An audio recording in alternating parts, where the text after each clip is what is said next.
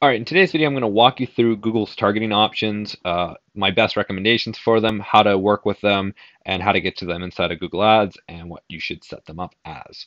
So first things first, we get inside our Google Ads campaign. You want to come down to the campaign you're targeting. So for this example, we're going to do our pool installation campaign.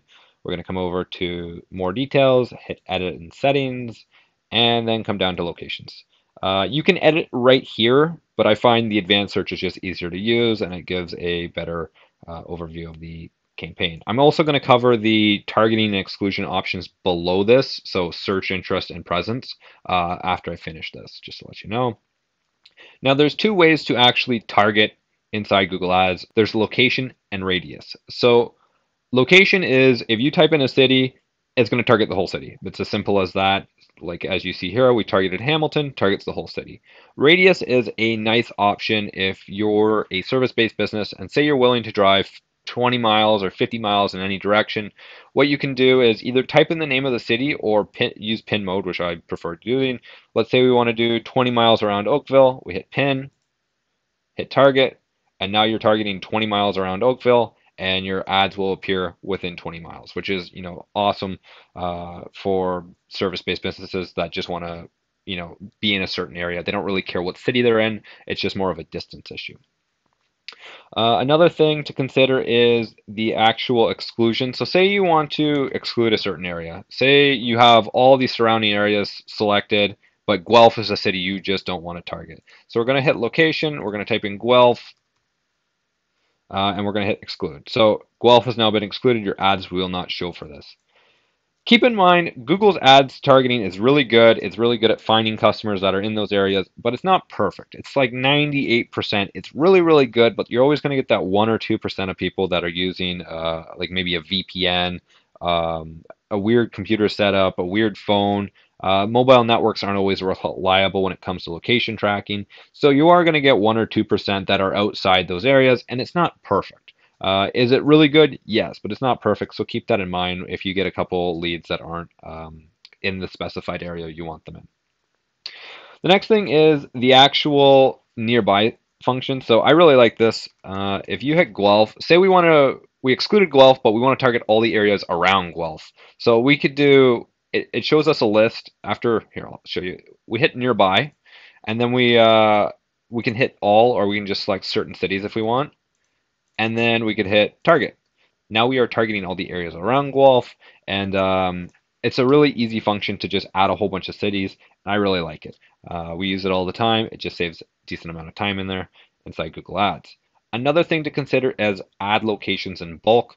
So say you just have a list of cities you want to target, you can quite literally write them all down, copy, paste in here, and Google will just go through and target all of them. Make sure they're accurate because sometimes Google will, like if there's multiple cities with the same name, it might target a different country with that city in it. So just make sure it's accurate, and Google does generally a very good job with that.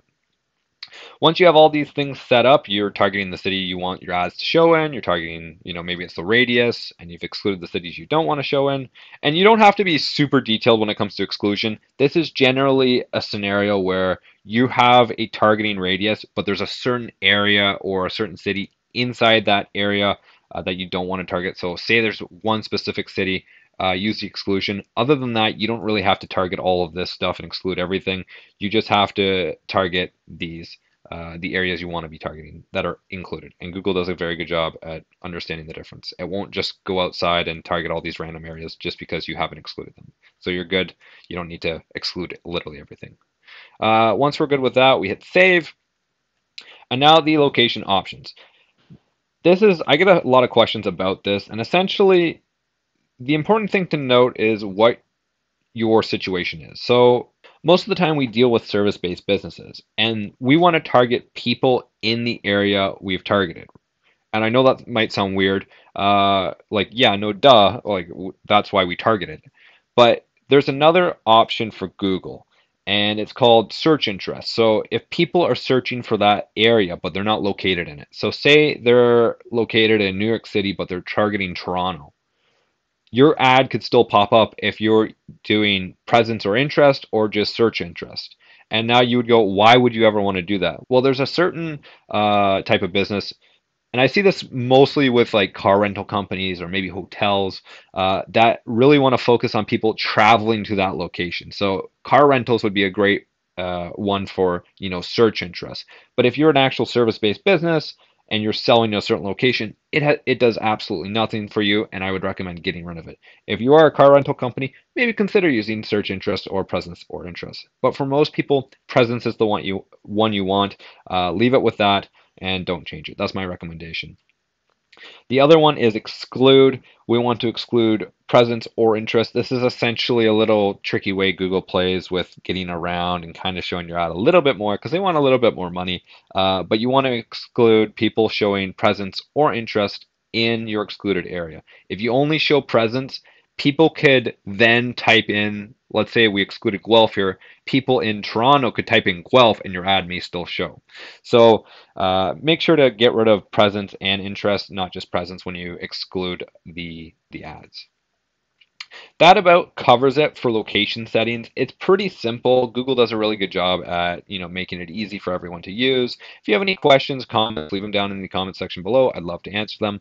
Other than that, you guys have a wonderful day. Take care. And the weekend's approaching, so have fun.